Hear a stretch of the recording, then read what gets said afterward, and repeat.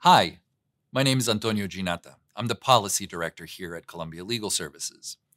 CLS is a statewide nonprofit legal aid program that does not accept government funding. Because we don't accept government funding, we can do things like represent people who are incarcerated or people regardless of their immigration status. We can undertake class actions. And, most importantly for this video, we can work to change the laws. That's what I try to do as the policy director here. I wanted to take a couple of minutes to talk to you about a few of our legislative priorities for this upcoming 2023 legislative session. First, it's important to know that there are about 250,000 people who are living in Washington state who do not have federally recognized immigration status.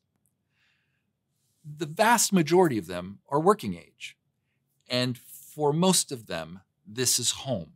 3 out of 5 of them have lived in the United States for over 10 years. Any reasonable federal government should have long ago updated our outdated and unfair immigration system. But in light of that inaction, I think Washington can still lead the way.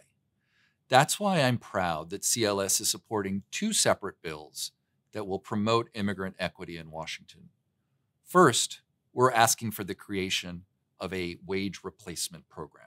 That would be a program that would provide unemployment-like benefits to workers in Washington who aren't eligible for regular unemployment insurance due to their immigration status.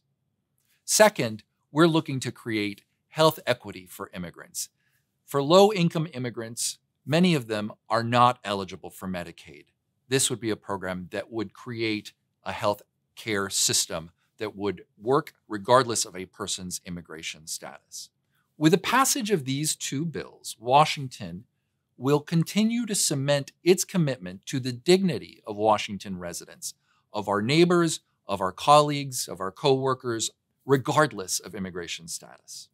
Second, we'll be building on our progress related to the issue of legal financial obligations. Legal financial obligations, LFOs, they're the fines and fees. They're the monetary sanctions that are charged on people after they face a criminal conviction. We've reformed some of them in the past, and we think next year is a good opportunity to take away 2 more LFOs, 2 more fees that are being charged upon people who are unable to pay them. We think that there is an insidious connection between the funding of local government functions, vital functions, and the collection of LFOs. Right now, judicial officers and our local governments are being forced to support the collection of LFOs because they fund government functions. We think that connection needs to stop. And finally, we're looking to pass a bill to protect renters from unreasonable and unfair claims for damages on rental units. Rental debt can be incredibly devastating to low-income renters. It can lead to housing instability. So we are pushing legislators to create a fairer system so that the rules are clear and fair as to what a landlord needs to prove before they can charge and claim damages to a rental unit.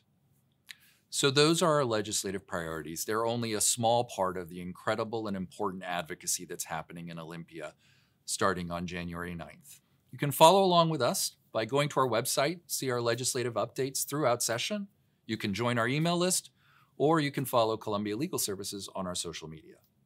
So here's to a productive session that will extend equity and justice for even more Washingtonians. Thank you so much.